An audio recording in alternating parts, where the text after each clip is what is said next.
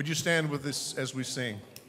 I'm not ashamed to own my Lord, nor to defend his cause.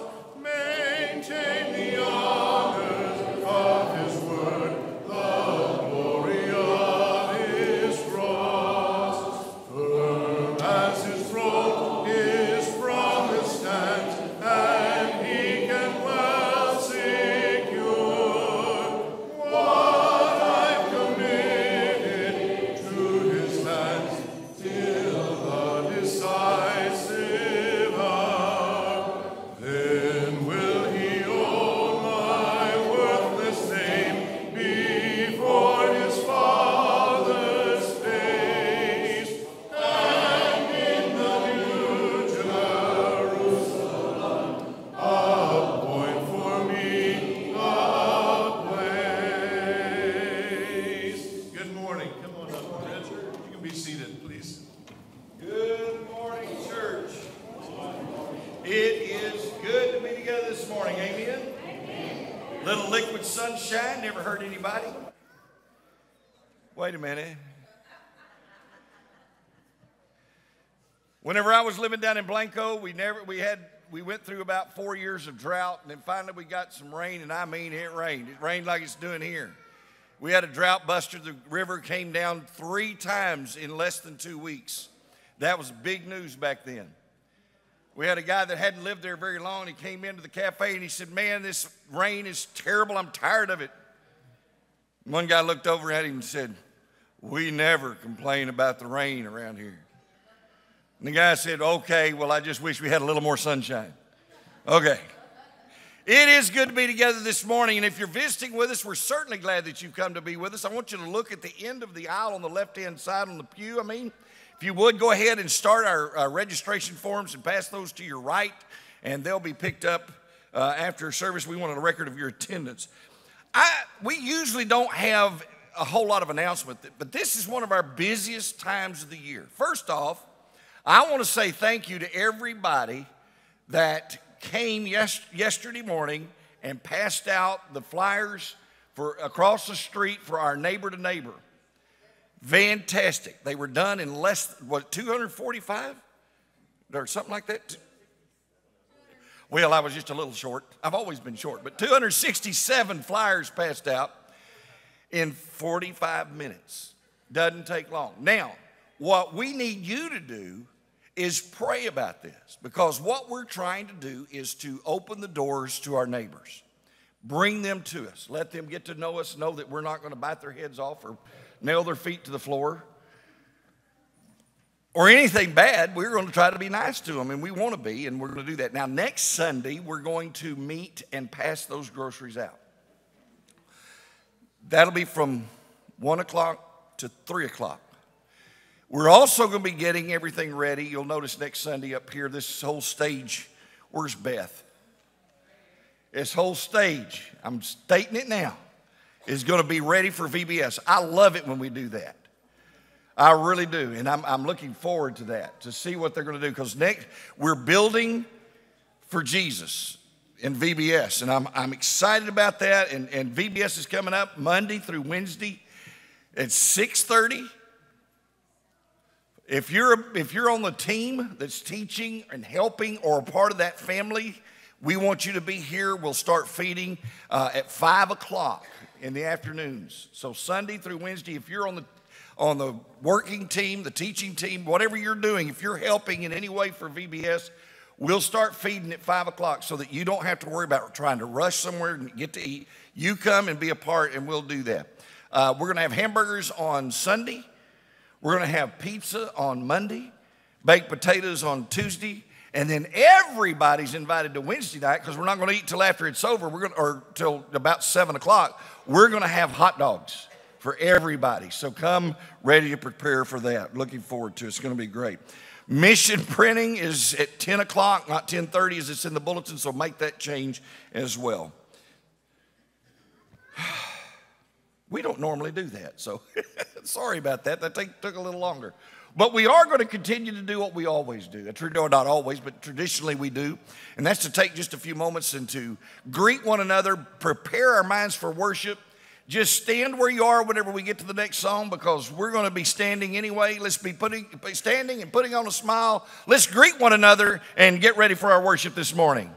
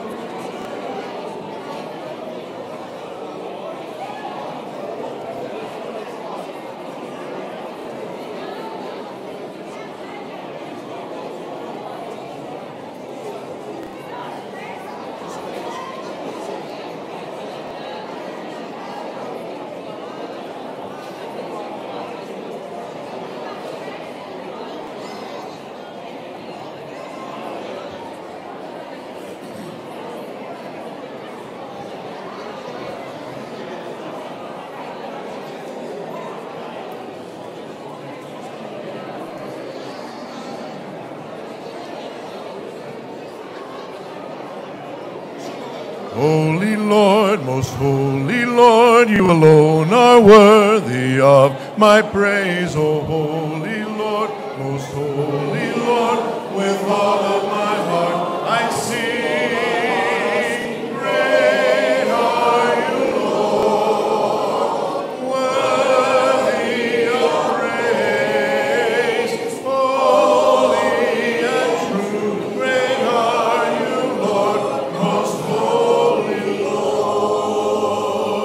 Holy Lord, most holy Lord, you alone are worthy of my praise. O holy Lord, most holy Lord, with all my heart I sing.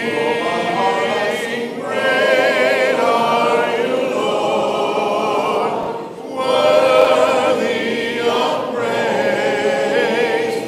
Holy and true, great are you, Lord, most holy Lord. Great are you, Lord, worthy of praise. Holy and true, great are you, Lord, most holy Lord. Amen. Jesus, you're my firm foundation. I know I can stand secure. Jesus, you're my firm foundation. I put my hope in your holy word. I put my hope in your holy word. I have a living hope. I have a future.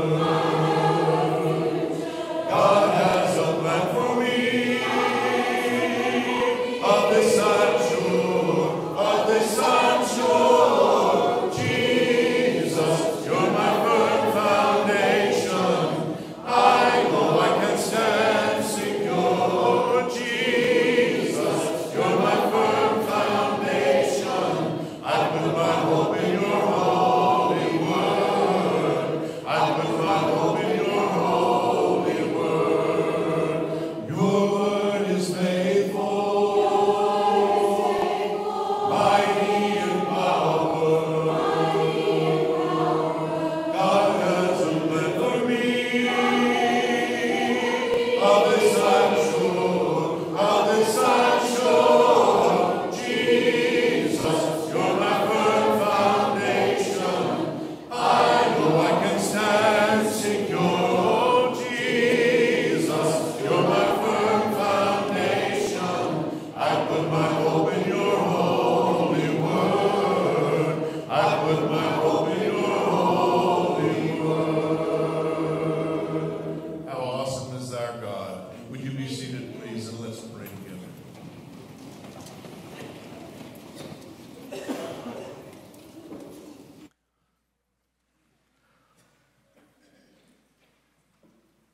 As we come before you, Father, this morning, we are thankful that you are great and that your Son Jesus is that firm foundation in our lives.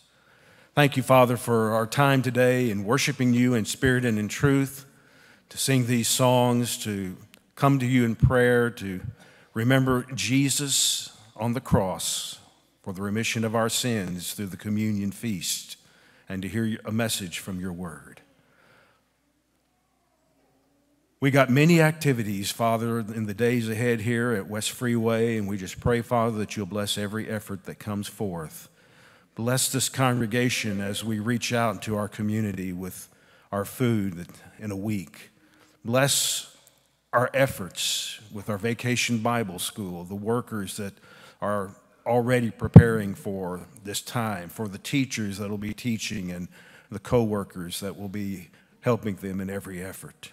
And we pray that this community will see what is taking place here and will want to know more about you. We ask, Father, this morning that you'll continue to be with Hugh as he leads us in our song service. Bless Britt and the message that he has today, and help us to listen attentively to what is being said. That we'll take this message and put it into our lives and share it with others, tell others about the saving Savior, Jesus Christ. Amen. Father, we ask for your forgiveness at this time of our sins, and we ask these things in the name of Christ. Amen.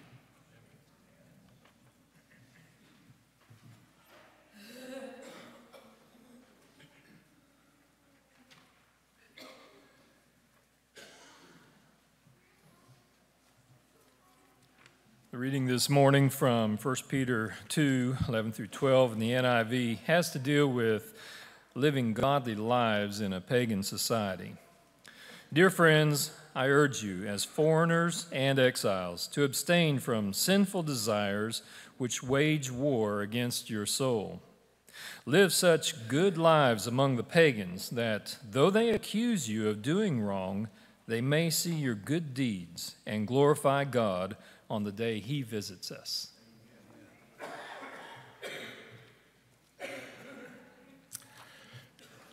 We're going to sing a song that's been around a long time, Faith of Our Fathers. But let's not make the mistake of thinking this is referring to the faith of my family.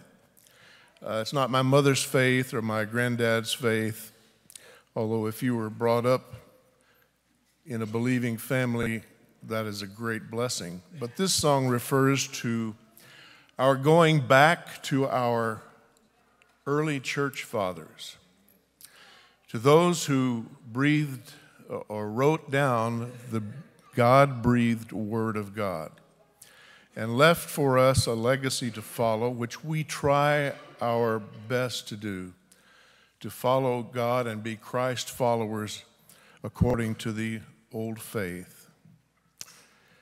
So let's sing this one together and remember how our faith came to us.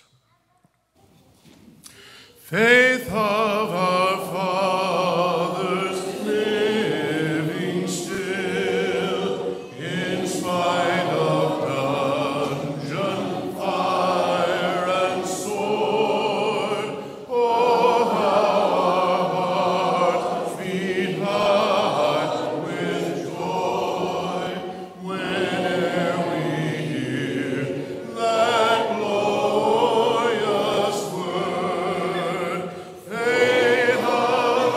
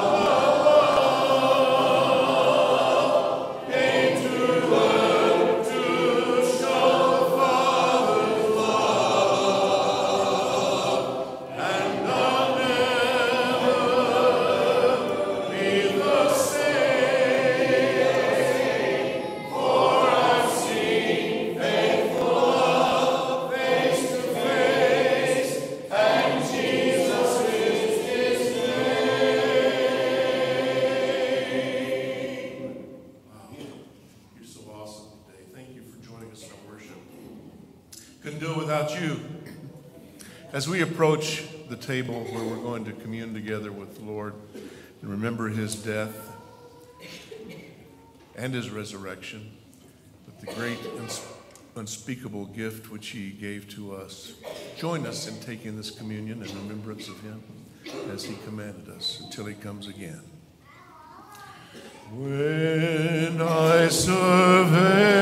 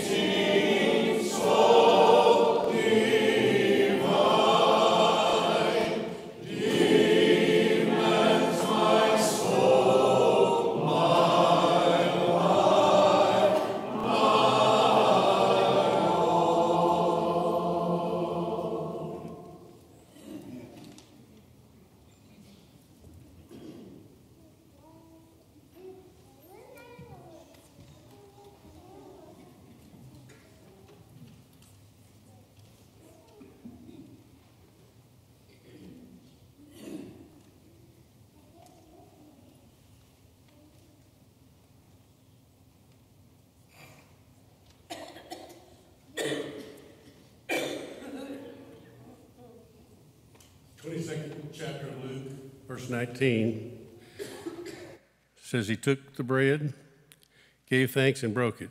He gave it to them, saying, "This is my body. Take it in remembrance of me." Let us pray. Heavenly Father, we gather before you today, giving thanks to you for the complete and total sacrifice that you made in our behalf. Your body was broken, you were beaten, and you suffered greatly. This we know that you did for us, and we worship you, and we pray in your most holy name. Amen.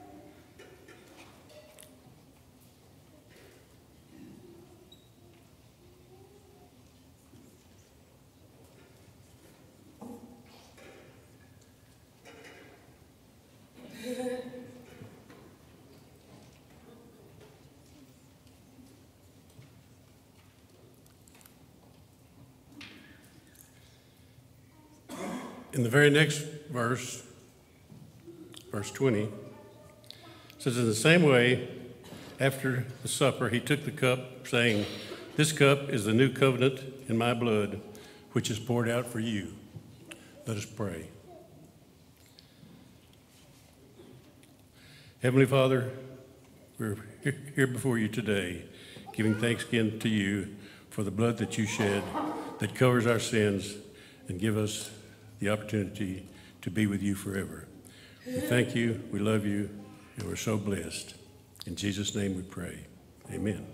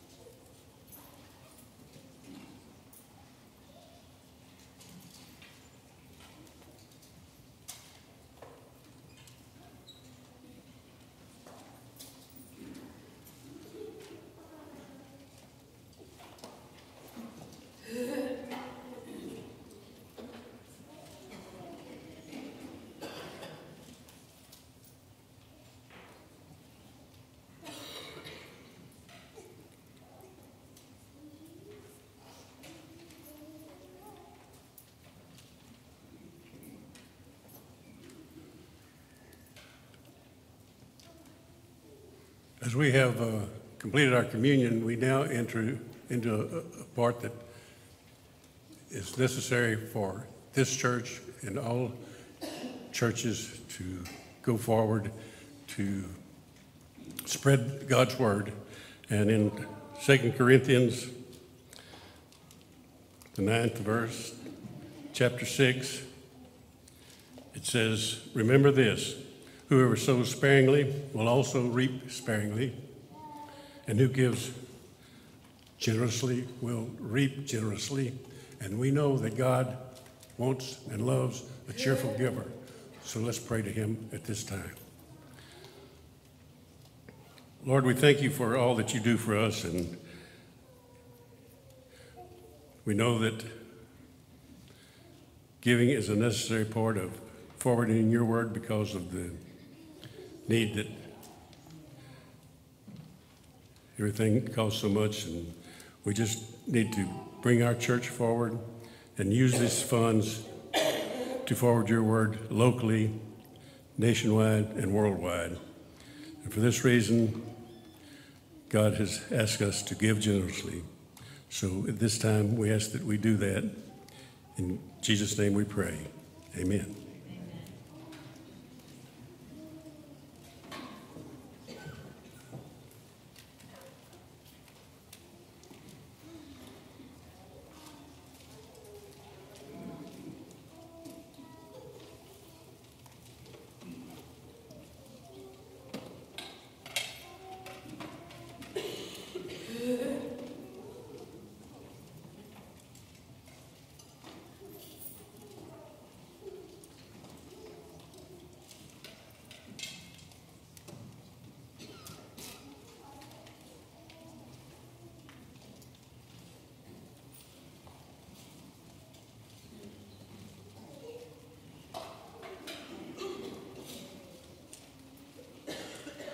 Sweet are the promises, kind is the word, dearer far than any message man ever heard. Pure was the mind of Christ, and sinless I see. He the great example is and pattern for me. Where he leads, I'll follow, follow the way. Where he leads, I'll follow, follow Jesus every day. Sweet is the tender love Jesus has shown, sweeter far than any love that mortals have known.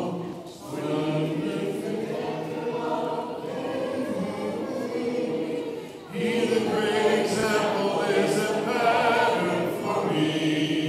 Where he leads, I'll follow, follow the way.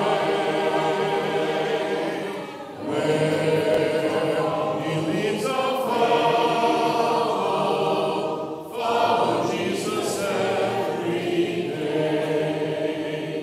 Listen to his loving words, come unto me. Weary, heavy laden, there is sweet rest for thee. Trust in his promises, faithful and sure. Lean upon the Savior, and thy soul is secure. Where he leads, I'll follow, follow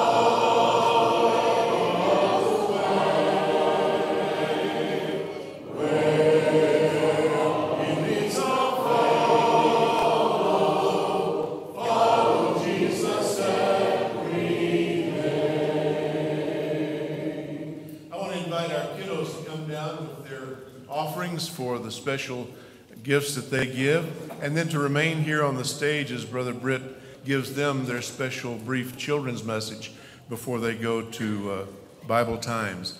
So come on down, kiddos, as we sing you down here. I keep falling in love with him over and over and over and over again.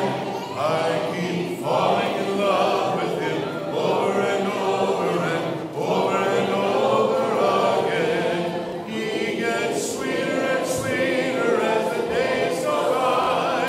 Oh, our love between my Lord and I keep falling in love with him over and over and over and over again. Y'all be seated. Amen. It's about that time. Hi, guys. How y'all doing? Everybody doing okay over here? How about you girls? Y'all all right? I hate to say it, but one of them doesn't really care for me that much. Do you, Lele? I know, you do. You know what's so exciting?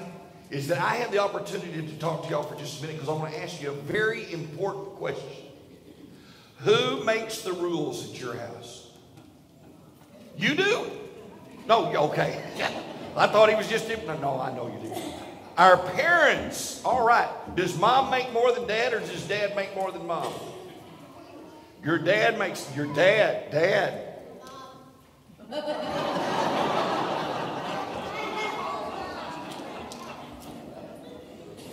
Don't tell everything you know, okay?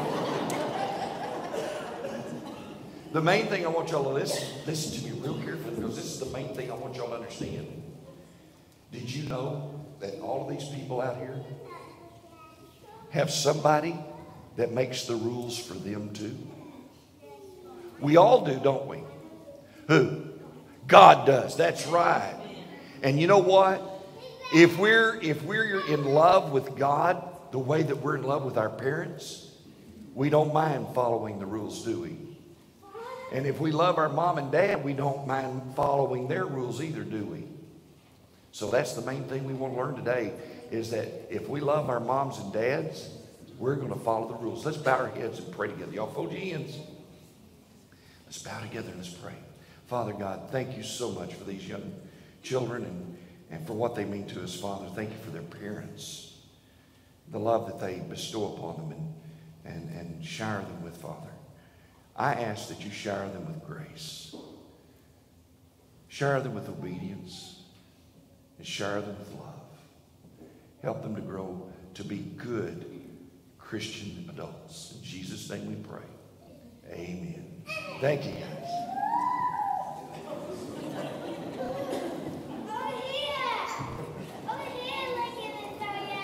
Over here. Woohoo! I swear that child is going to grow up and be a preacher.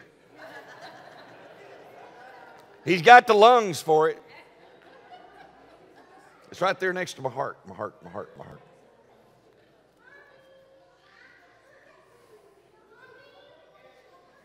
Oops. Oh, no.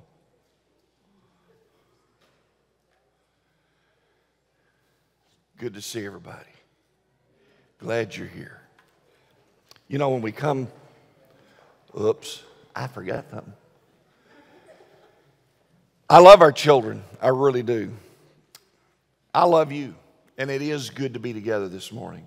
But one of the things I want us to talk about this morning is something that I think we fail to touch on enough, and that is that we need to have a call for commitment. And I think it's important. In Exodus 3 in verses 1 through 15, it says, "Now Moses was tending the flock of Jethro, his father-in-law, the priest of Midian. And he led the flock to the far side of the wilderness and came to Horeb, the mountain of God. And there the angel of the Lord appeared to him in flames from within a bush. There the angel of the Lord appeared to him in flames of fire from within a bush. And Moses saw that though the bush was on fire, it did not burn up. So Moses thought, I'll go over and see this strange sight. Why does the bush not burn up? And when the Lord saw that he had gone over to look, God called to him from within the bush, Moses, Moses. And Moses says, here I am. And God says, do not come any closer. Take off your sandals, for the place where you are standing is holy ground. Then he said, I am the God of your father, the God of Abraham, the God of Isaac, the God of Jacob.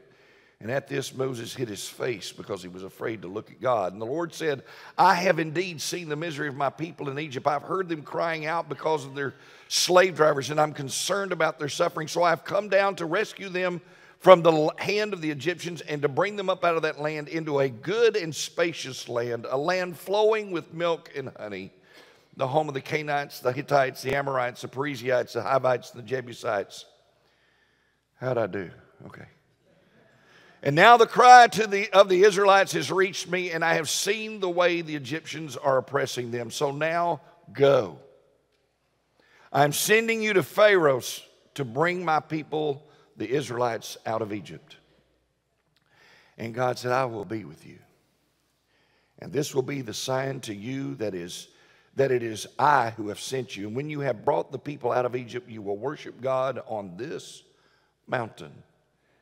Moses said to God, suppose I go to the Israelites and say to them, the God of your fathers has sent me to you, and they ask me, what is his name?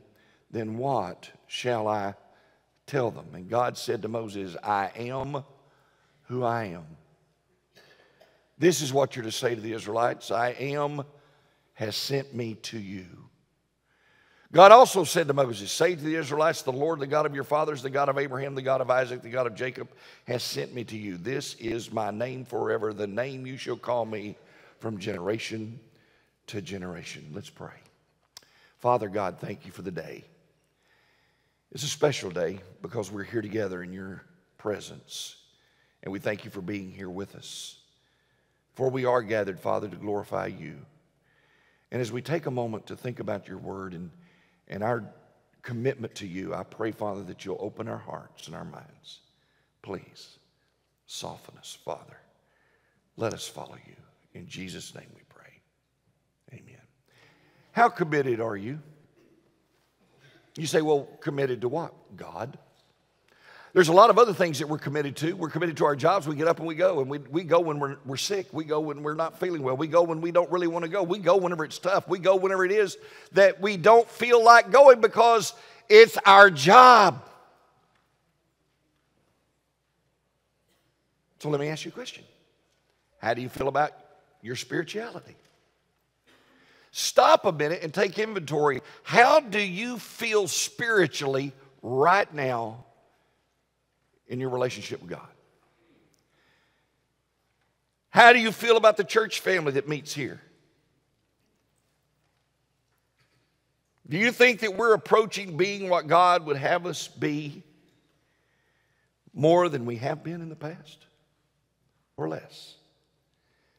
These are haunting questions for a preacher, an elder, and should be for all of us, because it speaks to our commitment to God. It's tough to admit sometimes that our religion is not primary in our lives. It's hard on us. We think about it. We think, I'm not worthy. And if we never confess that other things, if we never confess that, then other things crowd the throne of God in our hearts. And we fail to deal with it. But we need to deal with it. So why are we talking about casual Christianity and commitment in the first place? It's a good question. Casual Christianity is rampant throughout our land. It's always man, let's make ourselves feel good. Let's just do what makes us feel more spiritual. The only problem is we need to change the word feel to be. Let's do what makes us and helps us to be more spiritual, not feel more spiritual.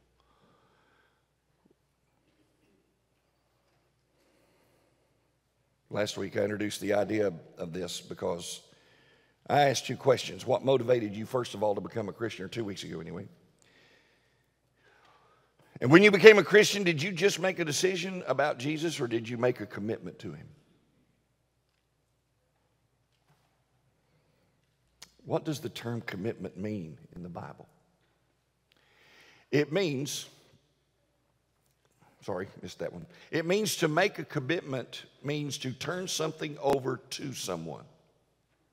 When you've made a commitment, I'm not going to ask you, but how many of you have signed papers on buying something from some bank or institution? All of us have done that. Or if you haven't, you will, or if you don't, well, God bless you.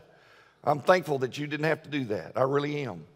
But most of us have to sign papers, and that is a signature when you put on there of commitment. I am going to fulfill my duty to you. Turn something over to someone. It implies committing to them, yielding to them, surrendering to them, or abandoning to them, even in our spiritual life, entrusting to them and placing it at their disposal. If husbands and wives make commitments like this instead of just decisions, divorce courts would be out of business. If parents would make this kind of commitment to discipline with children, our children would be better than they are. But guess what? That's what they could have said about my generation and the generation before me and the generation before that. We are all lacking in things that would make us better. So somebody said, well, you're rehashing things from the past. I believe that, wasn't it Solomon that said there's nothing new under the sun? I'm going to tell you something, folks. People have not changed. Times have changed. Situations have changed. But things haven't changed. People are still people. I mean, how would you rank your commitment right now? Where would it be in your life? I mean, there's no such thing as a partial commitment, and it's frightening to so many of us, and it is to me, to take that step of commitment and to turn loose of things in our lives. Instead, sometimes we draw a circle around us and tell God, this is as committed as I'm going to be. I'm not going to step outside that circle. We want to serve God within our own boundaries. Lord, I'll serve when it's easy driving distance from my parents. Or I'll serve in whatever way and at whatever time I find convenient. Because, see, the Bible is not a book for our convenience. We stay true to our commitment to follow Christ even when it's not convenient. It speaks about our commitment and our sacrifice. Going the second mile, leaving it all to follow Jesus. Boy, it makes it hard when you stop and think about it. I surrender all. I almost asked you to sing that song, and I stopped short because I thought, man, let's don't sing it and then feel bad about having sung it. Without asking the question, have I surrendered it all? Do we really say what we mean when we sing to God about that? The Bible talks about putting on the armor of a soldier and enduring the hardship of a soldier of Christ. Because, see, commitment is written across the pages from Genesis to Revelation. Commitment is climbing on the altar as the sacrificial lamb and saying, God, do with me what you desire. See, there's no reserve signs. There's no reserve signs. There's no keep out signs on our lives from God. You can't put those in your life and say, God, I'll follow you as long as you don't get involved. We like to tell our parents, what are you doing in my space? I like what one girl said, Mom, you're in my space. And she said, well, you were in my space for 9 months. Ooh, better stop and think about that one, huh? Who's the grown-up here? Sadly, sometimes it's not the adults. Sadly, sometimes it's the children that have to grow up and be the strong ones. So, young people, I'm talking to you too. Your commitment is going to mean just as much as your parents. So let me ask you, how are we doing? We're called to commitment. Taking our life to the next level. How are we doing with that? What are we doing? This morning we're going to take a look at take it a step further as we talk about the call to commitment, and I want to use Moses here because I think Moses is a great example. If you look at this, you'll understand what I'm talking about. Moses presents one of the most persuasive lessons concerning commitment to God. He is challenged to seemingly take on the impossible commitment in his life, and one that he doesn't feel comfortable doing. But God directs Moses in a manner that applies to each and every one of us today. God is not satisfied with us being just Christians. He wants us to live under the lordship of Christ. What did I ask our children this morning? Who makes the rules at your house? I loved Aiden's answer when I asked him who made the rules for his parents. God does. We're all there. Less, folks, listen very carefully. Less than total surrender is rebellion toward God. You can camouflage it, you can paint it, you can sophisticate it, but if you're not living under the lordship of Christ, you are in open rebellion to God. Let me give you a little background on Moses. Moses was 40 years old when he killed the Egyptian for abusing the Hebrew slave. And right then he could have started a rebellion and releasing the redeemed of Israel. However, it wasn't God's plan to do that because Moses wasn't quite ready. Not quite ready. He wasn't anywhere close. He fled for his life to go to the backside of the desert and became a shepherd, a job despised by Egyptians. For some reason they hated sheep. And he settled in the land, and he married the daughter of the priest of Midian. And it probably seemed like an ordinary day whenever God appeared to him in that bush. And I stop and I think, how has God spoken to us? Oh, it may not have been in a fiery bush. And yes, I believe that it was out of his words or out of the words of someone's mouth and heart, of our children possibly. But one of the reasons we don't hear him is that we're caught up doing our own thing. Even whenever he tries to speak to us through situations that we don't always look at him as being involved in, we're in such a hurry that sometimes we pass right on by. But it's the message of the burning bush. God calls Moses to commit himself as a leader. the salesman, the guide, the counselor, and the judge of Israel. I mean, can you imagine that responsibility? Rescuing a nation through whom the Messiah would come. Your Savior. I mean, think about that impossible task. Leading nearly 3 million people through the desert. I'm surprised that the argument over food didn't come before then. Or shoes. Or water. Sleeping arrangements must have been really fun.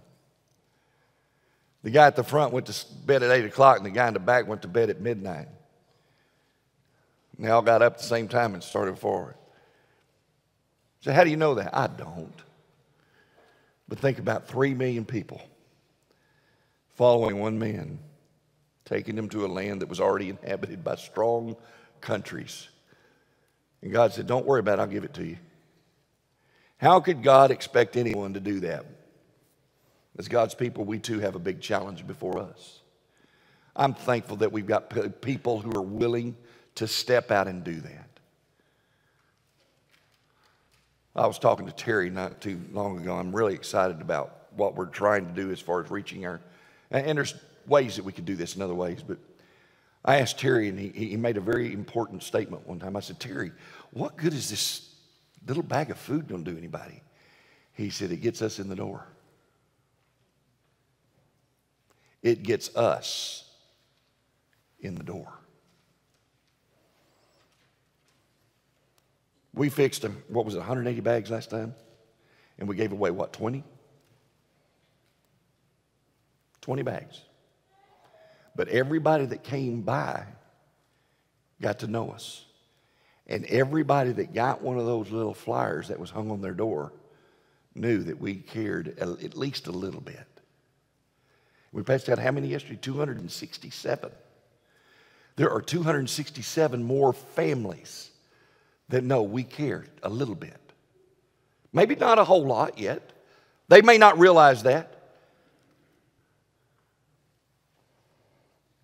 What an impossible task. We're so often concerned, or so concerned, that we don't make a greater impact on our society, and we ask, well, why aren't we doing more? And it's because we're not committed to it. We're committed to this. Somebody says, well, what if it doesn't work? Hey, we'll do something different. But at least we're in the door.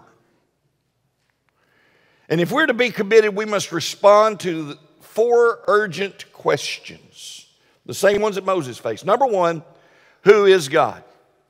Who is He? We've got to respond to that. We've got to have that. Who is this God who is challenging you and me to live under Him, in submission to Him and His divine authority, His rules? Who is this guy? And I want you to notice what Moses was told by God. He said, first, don't come any closer. He said, you don't need to do that. But in verse 6, he introduces himself to Moses. And one of the reasons why more people aren't committed is that they don't know God. They know about Him, but they don't know who He is. In verses 6 through 10, he said, I am the God of your fathers, the God of Abraham, the God of Isaac, and the God of Jacob. And at this, Moses hid his face because he was afraid to look at God. And the Lord said, I have indeed seen the misery of my people in Egypt. He's watching.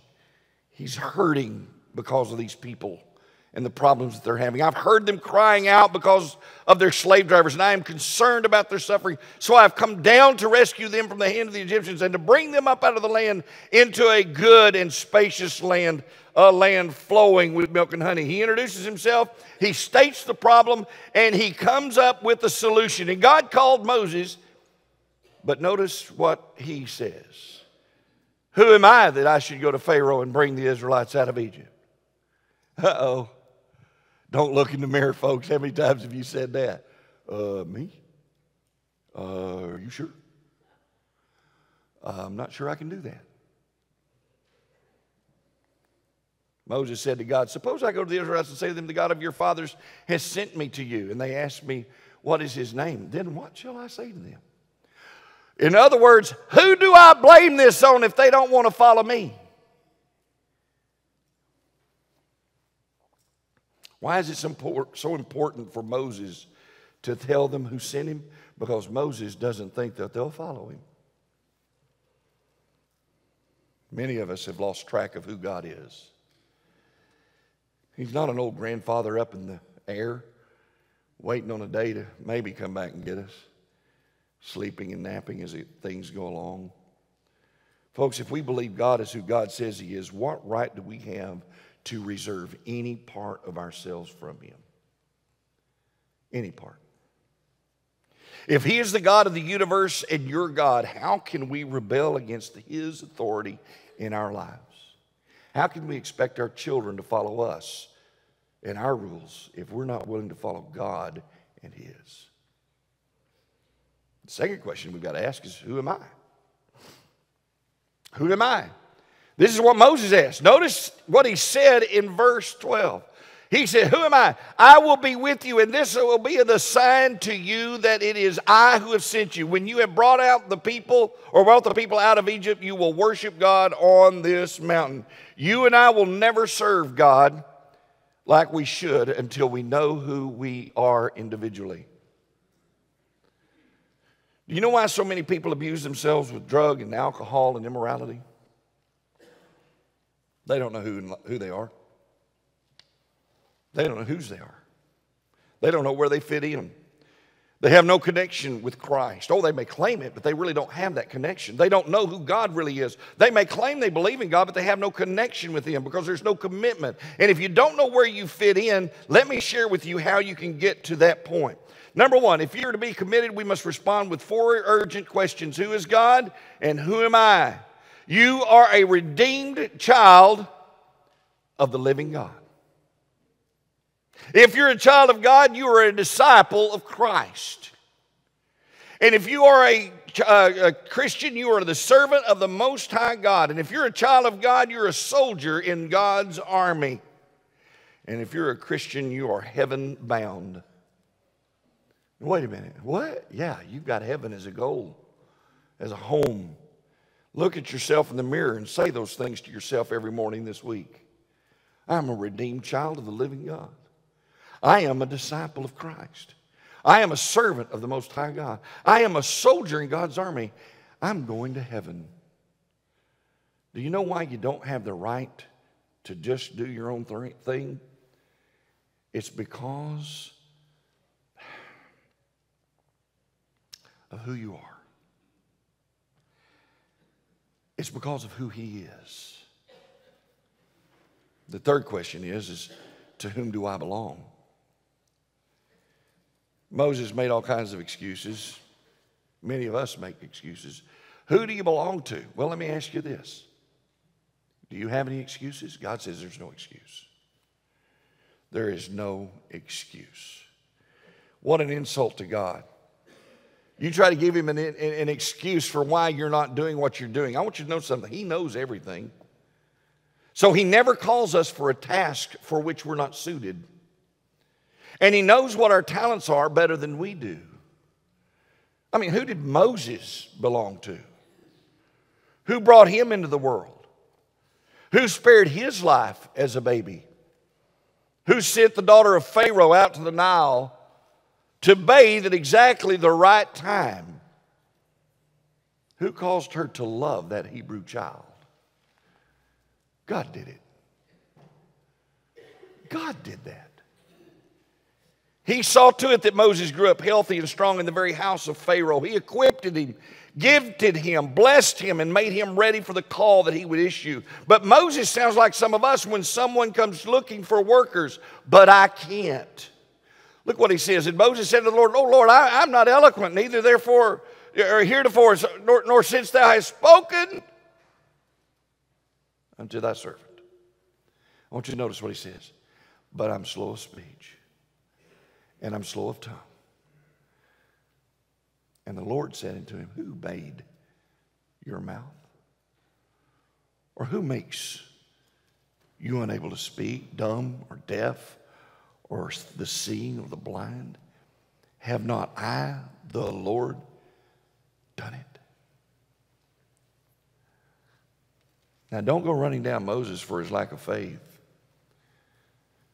because we imitate him every day of our lives. How often have we rationalized, given alibis, and reasoned when called on to perform some task that God has called us to do?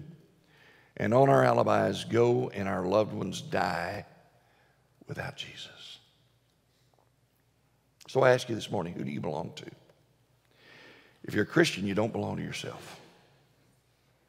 God is your final authority. In 1 Corinthians 6, 19 and 20, do you not know that your bodies are the temple of the Holy Spirit who is in you, whom you have received from God? You are not your own.